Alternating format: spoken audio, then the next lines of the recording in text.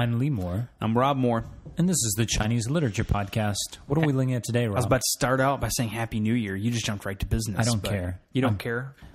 It's tough starting the new year on a bad foot like this. I'm a businessman, just like, well, I'm not going to say. Please don't say it. That would be great. Actually, we caught up before the podcast. There's not much left to share that wouldn't be redundant. No. So it's one thing we are not, is redundant. Sometimes we are redundant, but we are never And we never redundant. do anything over again, right, Lee? That's true. We never repeat things. That's true. Except for the multiple podcasts we've had to do 4 times because of recording problems. That's true. And that's not our fault. That's technology. That's true. That's true. You just need to get used to saying that for everything I say, and everything will be much smoother. You're worse than my wife. Well, a lot of things could be said about that, but but not in the space of the podcast. We're all business here. That's true. Okay. So you were about to say, what are we looking at today?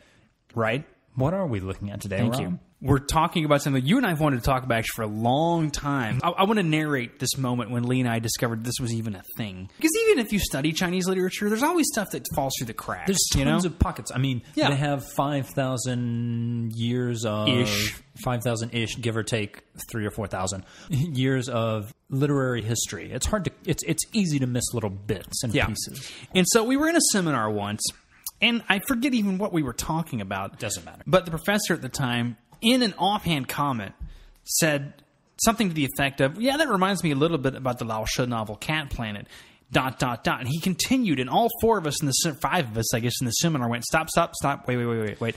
What did you say? There's a satire that paints China as a bunch of cats on Mars. On the planet Mars. On the planet Mars. Written in the 1930s. Yes. That it just skewers Chinese government, everything. Politics, culture, history, everything. So, and we found out about this book from the professor, and all of us immediately had to go out and try to find copies of it. It's crazy. And why did we want to talk about it? Well, I mean, someone wrote a satire with cats on Mars. How do you not at least want to find out what that is, you know? How has this not been made a movie? I may have been. I don't know. Think so. I do know this provided a great teaching moment in a course I taught over the summer on science fiction. This novel. I taught this novel in a class on science fiction in China, and we looked at various covers over the years. And this is a great inroad to just how weird Japanese popular culture can be, because one of the editions put out in Japan, the cover is deeply disturbing. Like in the book, the Lao She, the author, talks about cat people, and in the earliest versions of the book, like the cover was just cats wearing clothes. The Japanese cover is this weird, like, hybrid cat person with very disturbing teeth. It was very weird. Anyway. Excellent. I know. But, so, the book, as Lee mentioned, one of the things that's fantastic about it is it just destroys everything. It completely skewers everything. Anything in Chinese society in the 1930s. We're talking about, we should give a little context. Yes. This book is written by Lao She, who is one of the more famous literary figures. I'd say he's kind of a middling literary figure of the 20th century. I'd put him in the top 5 in terms of the impact on modern Chinese writing. Okay, I can go with like 4 or 5 in terms of kind of mainland fiction. Mm-hmm. He is born 1899. Thank you. Born. His father, Northern China. His father was killed by the barbaric hordes of the 8-nation army that was made up of England, France, Japan, and a couple of others who were invading Beijing at the time. And burning down and opposing the Boxers eventually. Opposing the Boxers and burning down some palaces and things that the Chinese are still, rightfully so, I would say, quite bitter about. Mm-hmm. So he comes out of this weird space. He was fairly poor, but from a Manchurian family, and Lao She. So we're talking about the end of the Qing dynasty. Manchurians are ruling; they're the ruling dynasty. Mm-hmm. But he comes from a privileged place, but a fairly unprivileged part of that privileged place. Right. I would say he's very famous for writing a play called Chaguar, which just means tea house, and it's one of the most famous representations of the Beijing dialect in in writing. In writing, yeah. Yeah. It's excellent. I've actually acted it out a little bit in small portions. We need badly. to put that audio on the podcast somewhere. There is video of it in Qingdao. We gotta find a link. This has got to go on the podcast site. I don't know if I'm featured in any of that because I was ugly. As was mentioned in a previous space, Lee and I have faces for podcasts. So Chaguar is a fantastic representation of the Beijing dialect, and that's probably what he's most famous for. And the other thing that Lao She is known for is the novel. It's variously translated rickshaw or camel xiangzi, which is about a rickshaw puller. It's phenomenally dark and depressing. It's incredibly socially informed, right? Socially informed, but what's interesting about it is the way the character morphs from being basically just a worker who has no investment whatsoever in any part of society except just pulling his rickshaw to someone who very unwittingly gets caught up in a lot of the different schemes embroiling where he is, and then he eventually dies, I think, of a sexually transmitted disease at the end of the book. All of Lao She's literary works, are socially informed. Rickshaws definitely. Chaguar, I think, is concerned about like the Beijing dialect and in a linguistic way. Mm-hmm. So Lao She's Cat Country is also incredibly socially informed, but it's a satire. It's unlike Rickshaw, which is just dark. This is hilarious and dark, right? It is. It's hilarious in that very Swiftian way where it's both funny and not funny at the same time. You mentioned Swift. I should point out Lao She worked at SOAS, the School for Oriental and African Studies, or London. An earlier version of it in London. And so he was familiar. He loved Dickens, and I believe he was familiar with Swift. And it does appear like Cat Country is kind of... It's very similar. It reads almost like Gulliver's Travels in the sense that it's very picaresque. The shell of the story is this Chinese astronaut. Well, 3 Chinese astronauts crash land on Mars. Only one of them survives, and he's picked up and rescued by a cat person. And therein begins the sort of exploration of cat person society. It's not a particularly linear story. It's just he just goes from thing to thing, observing, almost like an anthropologist. Again, Gulliver's Travel. Yes, and in a bit of a spoiler alert, Cat Country implodes at the end, and he's rescued. The protagonist is rescued by French astronauts. Anyway, so that's the gist of it. Yeah, there's not really anything to say about what happens. I mean, are there any kind of events that you think not the really? listener The needs majority to know? of what's interesting in the novel is the different things that get attacked, and I'll give you a quick catalog of those things. Please. Right? He attacks the language. Cat language is apparently too simplistic, and anyone can write a poem in cat language by knowing only 10 of the cat words and just piling them up. He attacks the music, which is just banging and shouting and clanging for no reason, which, if you've heard Peking opera, is only kind of untrue. This is a very dangerous territory, I know. Rob. I love Peking opera, but I'm aware of how it sounds. Anyway, he attacks the architecture as having huge walls for no reason, and no one can get in or out, so it's this weird thing.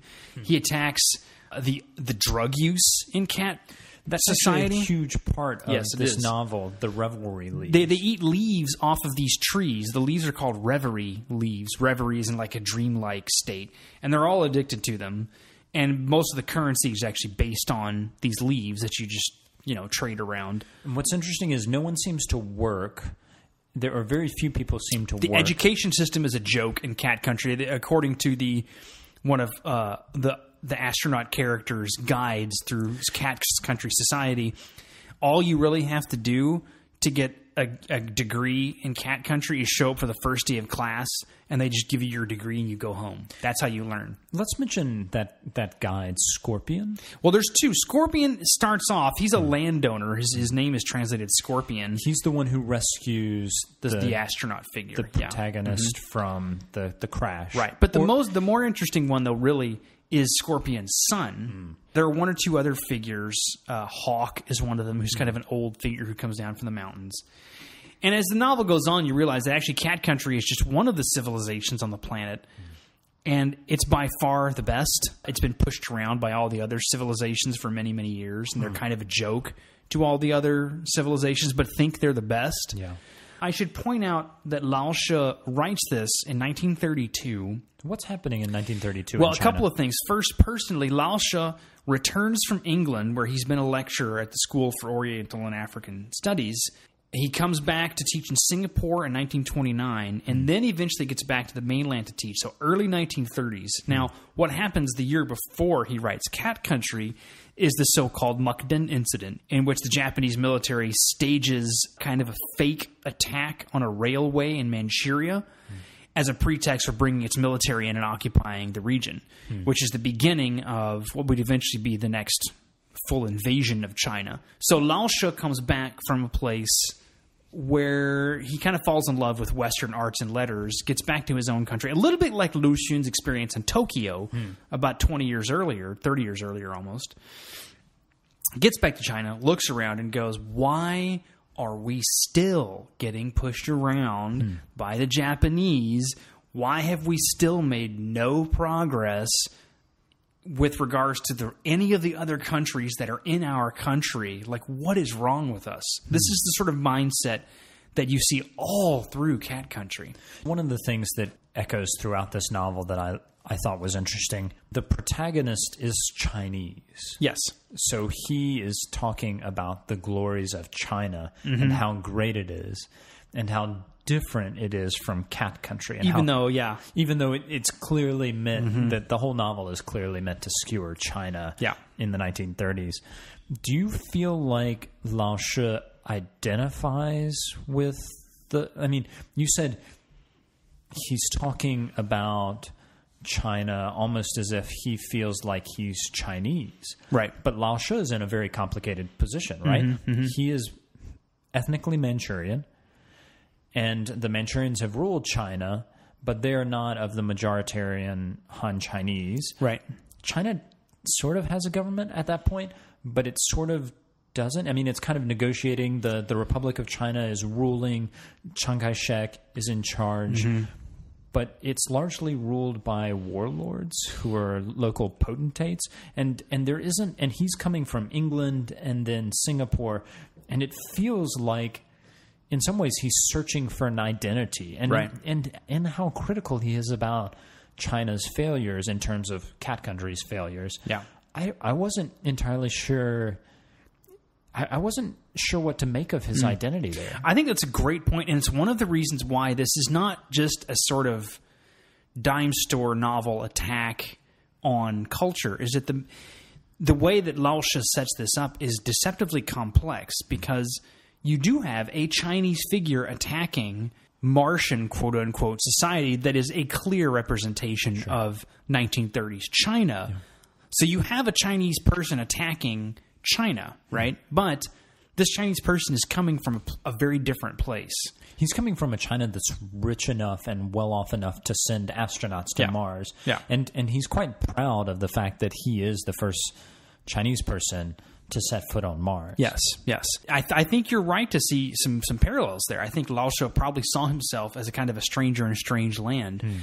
Again, not unlike Lu Xun, who in Tokyo... Do you always have to make it about Lu Xun? Just about everything goes there. I mean, you can't avoid it, you know. Actually, this is a nice segue, because Lee's looking at me with borderline contempt for my continual use of Lu Xun.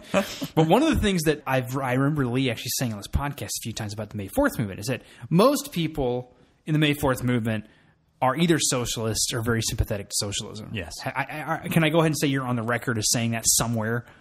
I think definitely the May 4th has a sort of socialist bent to it. Okay, so this is where, and it is true, if you just start off reading the official literary histories put out by the Chinese government, or I shouldn't say by the Chinese government, put out by a lot of universities in China. No. I think you're onto something. Okay. The version of the May 4th that we get is quote unquote sanitized through Communist Party lens. And that lens tends to promote more socialist. Right. That the great writers are those who eventually would be sympathetic to socialism. Now, Lao She is a huge exception. This is not to say that Lao She thinks that all things pertaining to Marxism and socialism in general are bad, but... In fact, rickshaw is quite... Well, I want to point this out.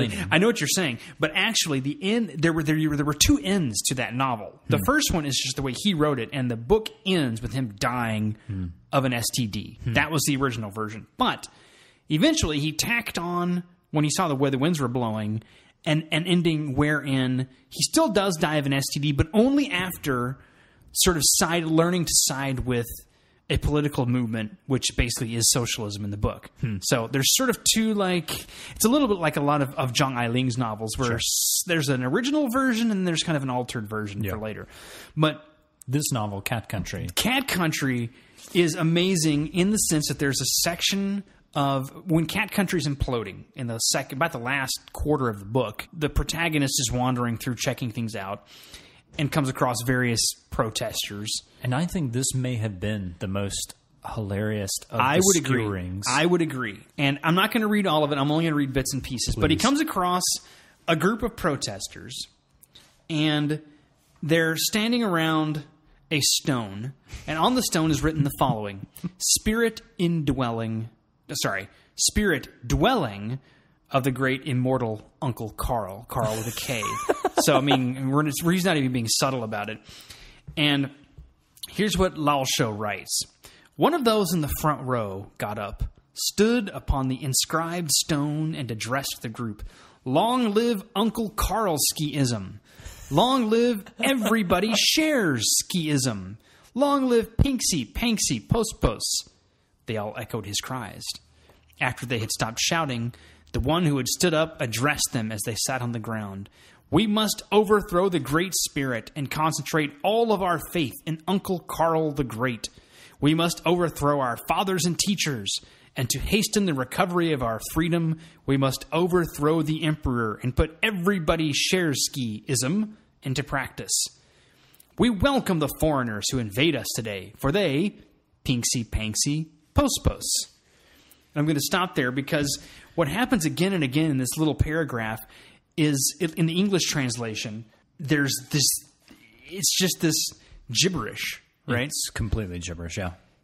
And it's just, this is all the official terms. And I find that such a hilarious send-up of Marxists operating in China, wherein the protagonist is basically saying they're all shouting the same slogans, but no one really knows what they mean. And what's funny is Lao She skewers these Marxists as semi-religious in that they're worshiping Uncle Carl, the spirit of Uncle Carl. It's hilarious because of how ridiculous he makes these figures seem, but also how accurate it was at the time, I would say. Right.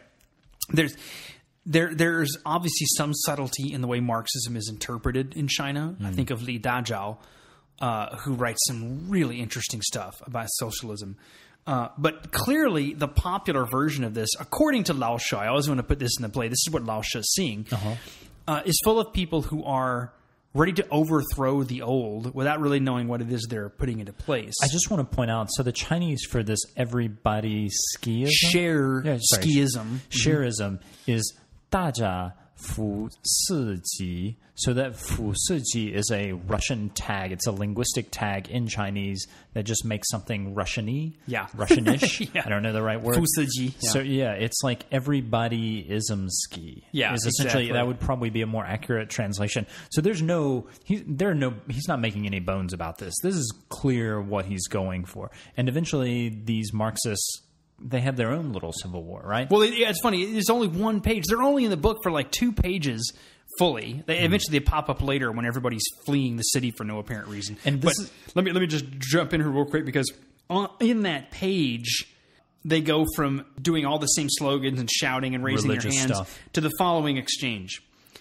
This is what is written. Since we are not agreed on a united course of action, let's split up and go our own ways. Let the kill the emperor faction go and kill the emperor, and the kill our fathers faction go home and kill their fathers, said still another. But Uncle Carl the Great only took up the kill the emperor Pogsomusky. He didn't say anything about killing our fathers. Counter-revolutionary? Let's kill that misinterpreter of the sacred words of Uncle Carl the Great. So that's how they basically start attacking each other. And in the space of a page and a half, they go from religious revelry to civil war. To then back to religious revelry.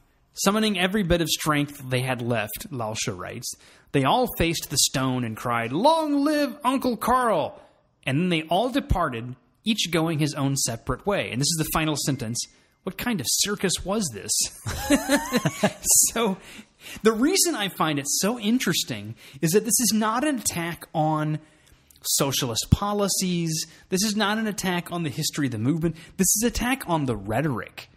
And it's a very trenchant critique because what Lao She is criticizing is not the idea that having everything in common or having property not be privately held is a bad idea. What he's got a problem with is no one knows what they're talking about. Like everyone's just shouting and yelling and eventually fragmenting over nothing because they don't even know what they're reading. Yeah, there's not at all any sense of a kind of ideological criticism. There's no ideology to this. It's all about the kind of politics of politics. And, the kind of, yeah. And this is one of the things that irritated Lao She, not just about socialism, but about a lot of the revolutionary movements. I know I always come back to Lao She. Elias is smiling again. But I bring up Lao She because it's a familiar touchstone. Is that what people wanted was to overthrow stuff. Now, what to do afterwards, no one knew. That was according to Lao She. And I think Lao She is seeing something similar, which is everybody wants to get something done. They want to overthrow a thing, but they don't really know what it is they're overthrowing, and they don't know what to replace it with. They just want to go kill somebody. Let's kill the emperor, kill the father. I don't know. And then they eventually do nothing because no one really has any idea what they're doing. Interestingly, Lao She, talking about this circus, he was eventually... Do you know how he died? Yes. He was eventually killed by that circus. Well, he wasn't necessarily killed by it. What happened was that he was persecuted by Red Guards during the Cultural Revolution and was beaten, forced into a sort of a struggle session. Yeah. And he was so humiliated and psychologically damaged by the event that he drowned himself in Taiping Lake in Peking University. I would still argue that him drowning himself after being struggled against by some figures who probably are spouting a kind of Shareskiism, not too different from Cat Country. Right. I really wonder, did Lao She, when he was drowning himself, was he thinking, man, I was really right in 1932? I don't know. I don't know how that works. I don't know how writers think when they killed themselves. You've got to go back to this moment, and we shouldn't oversell this one particular moment. You made the point; it's only a page in the novel. He's skewering warlords. He's skewering drug sellers in China. He's skewering all kinds of people throughout this novel. This is just one good example, and I think it's an interesting example just because of the way he dies. It points out the potential power that satirists really have. Lao She actually was able to see the future and to see something, even though he didn't know it was the future. I think if he knew it was the future, he would have spent a lot more time writing about it I think so too. And picking it apart. But he does see the kind of end of 1930s communism, which is the Cultural Revolution, which eventually killed him. He took his own life, but he was so under such pressure that I don't think it's really even fair to suggest that he took his own life. He was murdered by communism. And I think it's just fascinating to have that kind of biographical detail connected to this one passage. I agree. And I also think the other biographical detail that runs all through this is his extensive experience outside of China, because one of the things that troubled him immensely, especially when he got back to China, was what exactly to do. The question of keeping the foreigners, quote unquote, the non-Chinese out, hadn't been a question for over a century. So they're there to stay. Their stuff is there to stay. But one of the things that runs all through the novel of Cat Country and many different examples is cat people just taking in foreign, non-Cat Country stuff without having any idea what it is or what it does. They just use it. There's this uncritical either reception or rejection of that which is not from Cat Country in the novel. And I see that as one of the things that deeply troubled Lao She, because he understood that he was at least privileged enough to have worked overseas and traveled and seen things.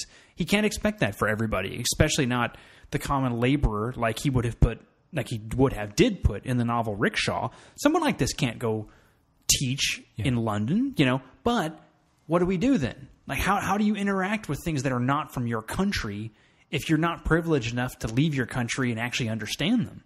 And so that's all through the novel as well. Eventually, the answer is simply that you implode. He doesn't really provide an answer. He doesn't. He just predicts the future, which is that whole section, at least in the Chinese version that I read, is called 四国, so like death of the country.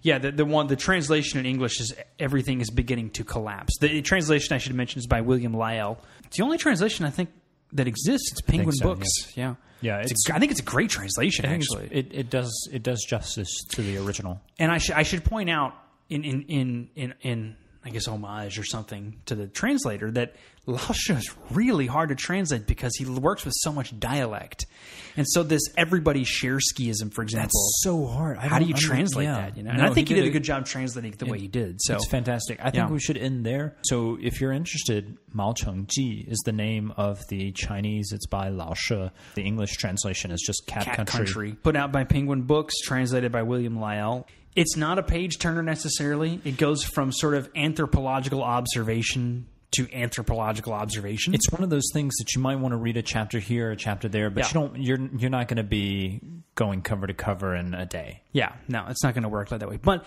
it is interesting. It's brutal, and it's was an interesting window onto the 1930s in China because so many people, not just Lao She, but so many people had it, right? Because by then you've had the overthrow of the Qing dynasty.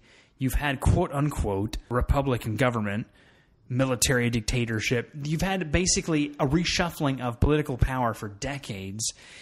The upheaval of various cultural powers by the May 4th movement in 1919, that's been going on for well over 15 years. And now we're at the same place we were before. For someone like Lao She, that's just... What do we do? Like, do we just detonate everything? Like, I don't even know what to do anymore. So it's brutal and it's kind of sad, but it's also a very interesting window onto that era. I think that's a great place to end this podcast. I'm Lee Moore. I'm Rob Moore. And this is the Chinese Literature Podcast.